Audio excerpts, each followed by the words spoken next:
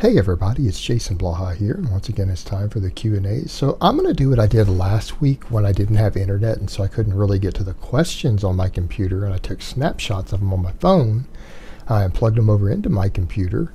A lot of people like that they could see the question up on the screen rather than me doing the timestamps that I've always historically done. And so since a lot of people like that, let's go ahead and do that again and see if everyone likes it. So first question.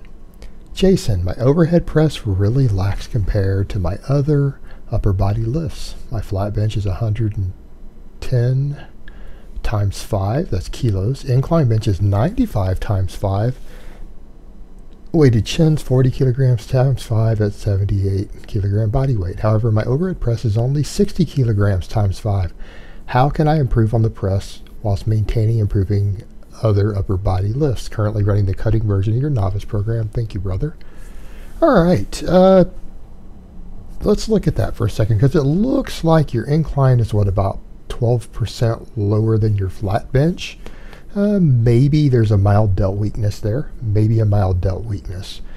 because yeah, your other lifts are decently strong, especially at your body weight. I think 110 kilogram, that's about, for those unfamiliar, that's about 242 pounds. For 5 reps. He's inclining almost 200 for 5. Yeah, when you're 78 kilos, which puts him down in the 170s, I think that's pretty good. And you got a nice strong weighted chin up too. So yeah, your overhead press is definitely your weak link out of these upper body lifts, because you're pretty strong on the other stuff for your body weight. You're not doing bad at all. And when I say a little low, look at that, 110 versus 60 kilos.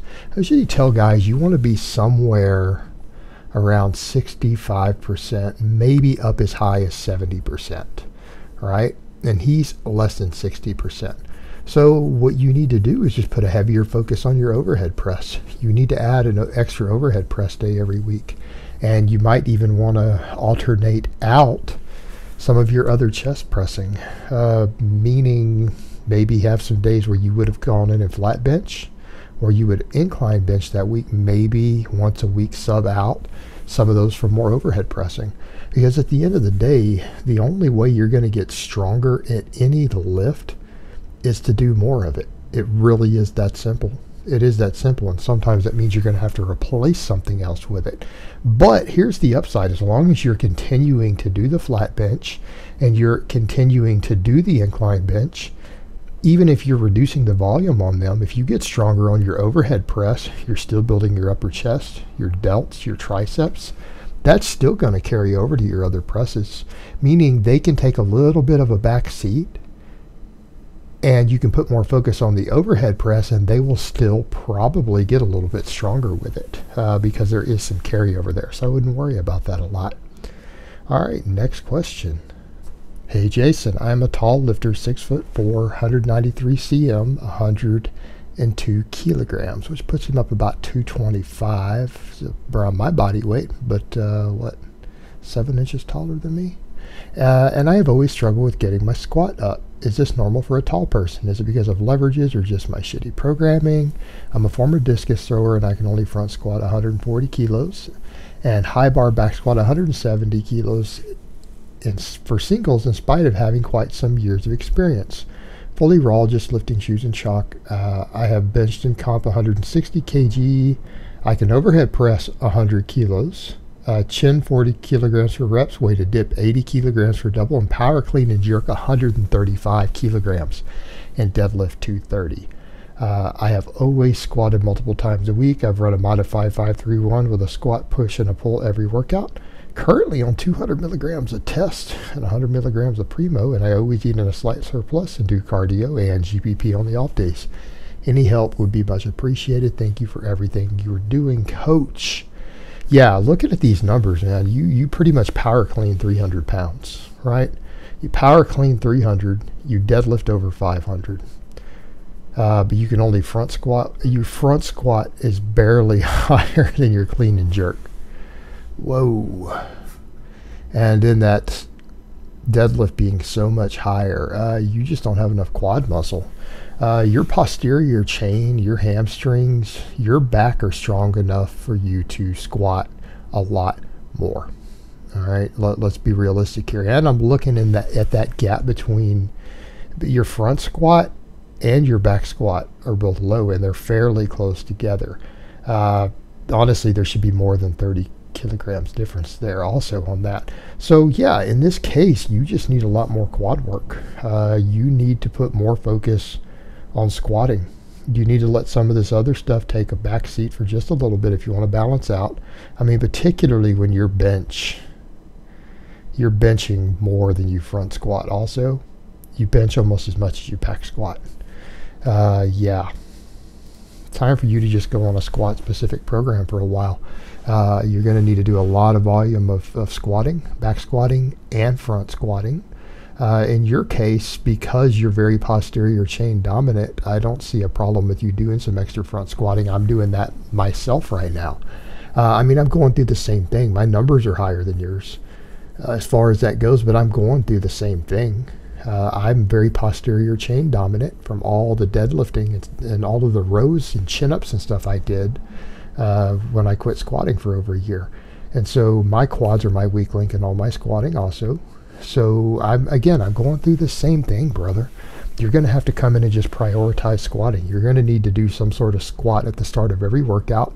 Find a program that you like, something that will accommodate you, but it needs to be squat focused. In other words, every time you walk in the gym, you need to be doing a back squat or a front squat. So any good intermediate to advanced program will work for you there. You're basically an advanced lifter. Find a good advanced program or a modified one. Even if you want to mess with some 5-3-1, you can do a modified 5-3-1 with a little more volume, but you need to have a heavy squat focus. All right, next question. What's the best way to retain my 515 squat and 600 deadlift with only 300 pounds of weight at home? I've never done front squats, and I'm guessing deficit deaths would help. All right, brother, you're an advanced lifter. You know better. You know with those numbers that there's no way you're going to maintain them. There is no way you're going to maintain them. But yeah, you kind of have the right of it. If all you have is 300 pounds, you're going to have to find harder variations of your lifts to do. Deficit deadlifts, as much volume as you can handle every week. Paused front squats, as much volume as you can handle every week. Now people would say, why do they need to be paused? Why do you need to do it this way? Because you don't have anywhere near enough weight, and so you actually have to recruit the most muscle mass with 300 pounds that you have available, and be able to handle the most training volume and still recover from it. But here's what you need to remember. Your lifts are going to go down. There is no way you're going to maintain those lifts with what you have available. Make the best of it, though. You can retain a lot of it, and it's going to take you a little bit of time to regain it, depending on how long you have to train like this. But definitely do those things. Do a lot of power cleans. Get your power clean up to 300 for reps if you're not there already. That'll also help with maintaining it. But remember, you're going to lose some of it. There's no way around it with what you have. All right, next question. How much training is too much on a recomp for a drug-free lifter? Is weight training for 4 hours along with some HIIT once a week with 1 hour lifts per day too much? Progression is on a weekly basis. Thanks. There's no way to know this. Maximum recoverable volume is dynamic. It is dynamic. It's going to depend on how much sleep you're getting, how much stress you're under, what your work capacity is. Weight training and volume isn't measured in hours. It's not measured in hours. It's measured in tonnage. It's measured in axial loading. It's measured in level of psychological arousal. You're just simply going to have to get in and figure out at what point you start to overreach. When you start to see signs of overreaching, and you're probably going to need to back down 10% from there on your volume. That's really the only tool you have available. Again, you need to remember, maximum recoverable volume is dynamic. It changes based upon your life circumstances, and including even how much work capacity you have personally built. Again, your hormones, your diet, your sleep, your stress levels, they all affect how much you can recover from. It's not measured in hours. All right, next question. Is the floor press a useless variation for individuals who are limb dominant? I'm 6'2" and have long arms with a small rib cage, and when I perform a floor press, it doesn't even reach a half rep of a normal bench press, more of a quarter rep. Will this give me a carryover if I get strong at the floor press? That seems extreme. I mean, in my case, I'm on the other extreme, and I have long arms but have a big rib cage. I can touch my chest. So to me, envisioning it being a quarter rep, I can't see that. I'd almost want to see you measure this. Like your rib cage would have to be absurdly small. And it also means you don't have much back development either. So I'm going to say, yeah, in this case, the floor press isn't going to be ideal for you. If you have a bench available, do a bench. If you have weighted dips available, do weighted dips. The floor press in this case, because it's going to be such a short range of motion, like if it's anything less than a half of a bench press rep for you, it isn't going to carry over. It's probably not going to build as much muscle as you want, and it's not going to carry over to your other pressing strength. Contrary to what a lot of people believe, heavy overloading at the top absolutely does not improve benching strength at all unless you wear a bench press shirt. So yeah, in your case, this exercise isn't a good fit. I like the floor press. I think it's a great exercise. It isn't a great exercise for every person's personal individual anatomy at this time. And in your case, it sounds like it's just not a good fit for you. I wouldn't recommend it. All right, guys, but that's really all I have to say on that today. I hope it's been informative, and I will talk to you guys next time in part 2.